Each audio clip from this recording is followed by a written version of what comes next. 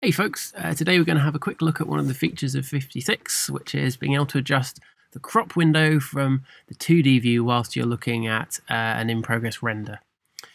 So the first thing you'll see is the crop window tool now shows up on the left here in the toolbar. It's the only tool at the moment. There will be more, so that's why we put it here, though it looks a little bit odd. Turning this on, you'll see the familiar red overlay that you will be used to from the 3D view in previous versions of Gaffer. And you can see we've improved the status presentation, so now it tells you as a direct overlay here which standard options node you're editing. So let's say we want to focus in on the head region here.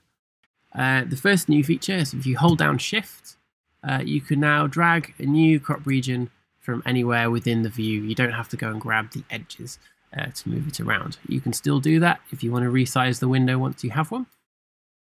You can also click inside the region and just move it around like so to save you having to grab all the edges individually.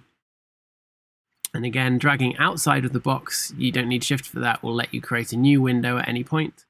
So it's very quickly to either Shift click inside and drag, or just drag outside and create some new windows, and then move them around using the tools inside. Hopefully this is going to be some help in saving you have to have those little tiny 3D views open in the corner just to adjust your crop.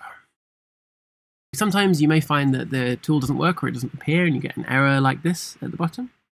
The reason for this is we squirrel away inside the image headers the name of the node that the render was started from. So if you've changed your graph, you've added or removed nodes, you may find that Gaffer can't get back to the 3D scene that a particular render came from. So in this case, you can see we've renamed the render node. It's no longer available. So if you get a message like this, that's probably the reason why.